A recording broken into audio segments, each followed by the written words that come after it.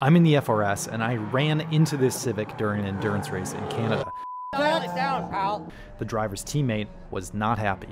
In the race the next day, I wound up right behind the same Civic again, right at the end of an 8-hour race. I have a faster lap time, but the Civic has so much more straight line speed, he's incredibly hard to pass. For literally 10 laps, all I'm doing is trying to get around him.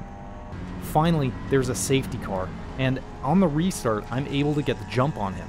But a car ahead of me slows me down a bit, and the Civic drives past both of us. 8 minutes remaining. There's no time left in the race, so I throw caution to the wind and stay flat out down the fastest corner of the track, dipping 2 wheels off of the track to finally make the pass stick.